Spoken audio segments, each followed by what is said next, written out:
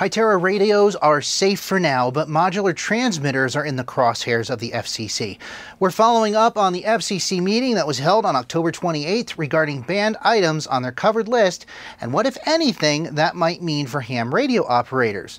I'll share my opinions. We're about to get super geeky. That's next.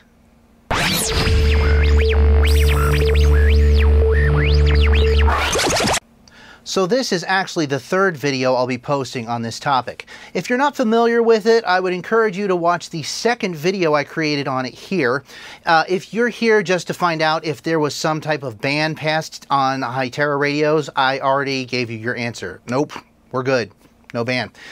So we've been following the thread of a story that started on Reuters in October saying that retailers were removing millions of listings for items that were banned by the FCC as part of their covered list. None of the retailers were mentioned by name. In hindsight, it begs the question of why there were millions of banned items still here in the first place, but I digress.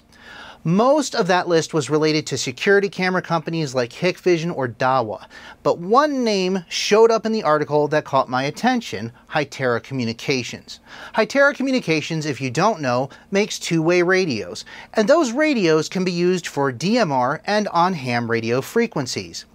Now, at first blush, the article gave me the impression that the FCC was gearing up to ban items made by Hytera Communications, who is listed on the FCC's covered list of banned items. With two-way radios seeming to be Hytera's main product, my mind went there.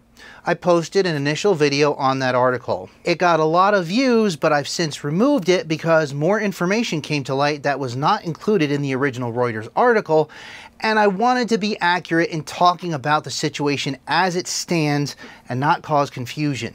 After doing more research, I followed up with a second video giving more details about what I found and my opinion on why I believed a ban on Hytera radios by the FCC seemed plausible, maybe likely, and presented my evidence for it.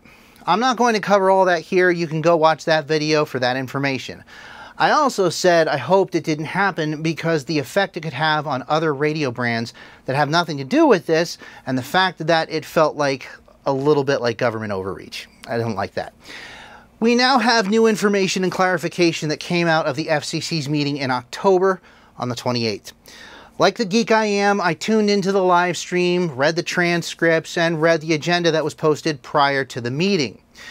In the FCC's press release that followed the meeting, which I'll leave you in a link in the description, the FCC said, quote, "While the FCC's covered list rules already prohibit the importation, sale, and marketing of new insecure Huawei, Hikvision, and other covered list devices in the U.S., agency regulations have not applied those prohibitions to previously authorized devices, permitting their continued importation, sale, and marketing. Additionally, those regulations have not applied to component parts that are included within otherwise authorized devices. These new rules will establish a process for the FCC to prohibit the continued importation, marketing, and sale of previously authorized devices that the agency subsequently placed on the covered list based on national security concerns. The FCC could apply this rule in a targeted manner, and to me that sounds like they can just enforce it when they want. Not really happy about that. Anyway.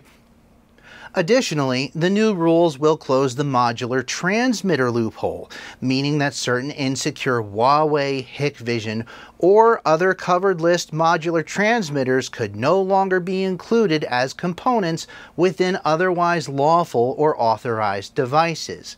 And that's interesting. I'll come back to that in a bit. I don't necessarily think it's a threat to two-way radios, but we'll get to that.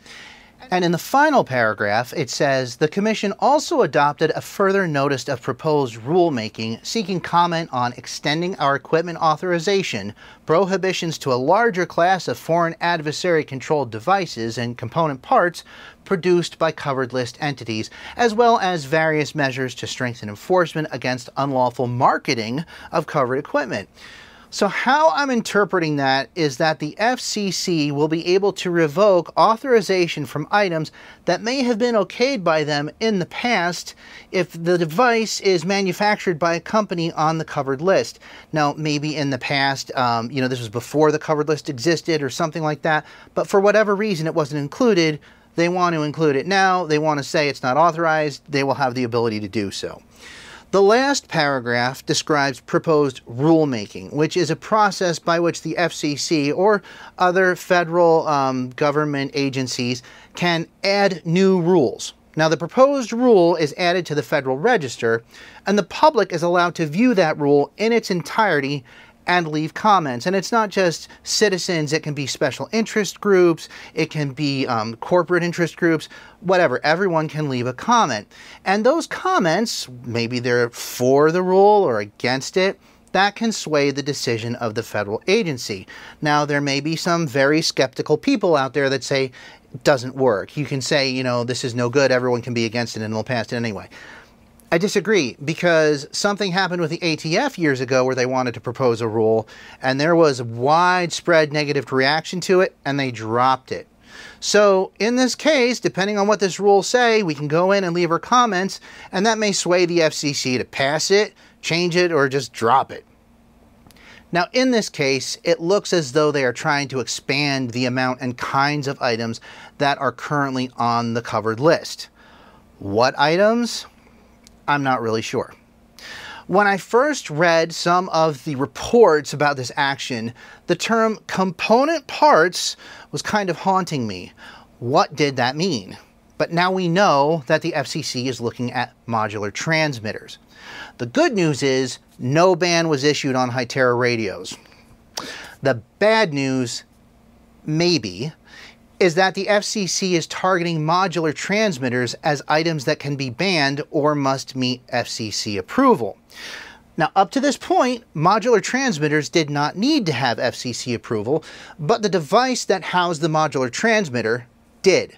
So if I made an HT with a modular transmitter, I submitted the HT for approval.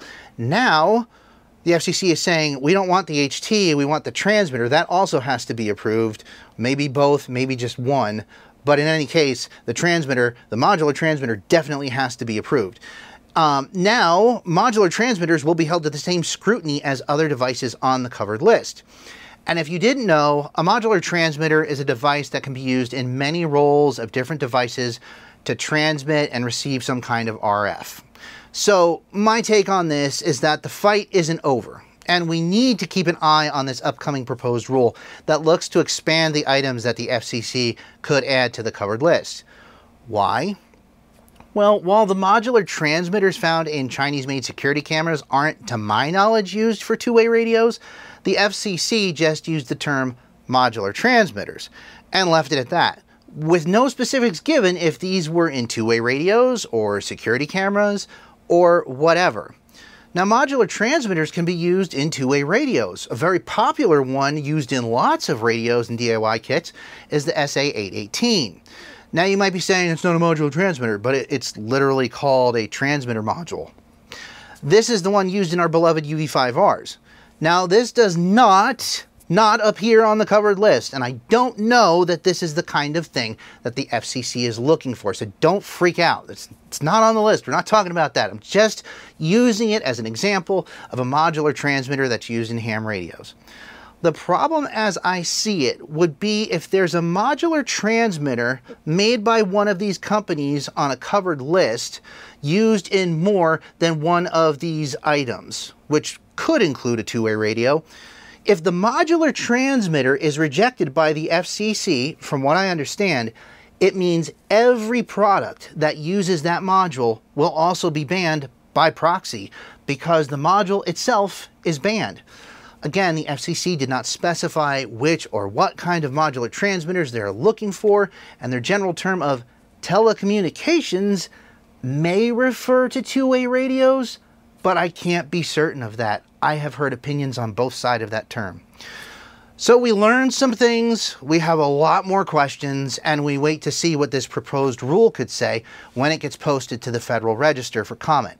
And I do believe that since they voted in the affirmative on the 28th, it must be posted to the Federal Register. It's not just going to go away.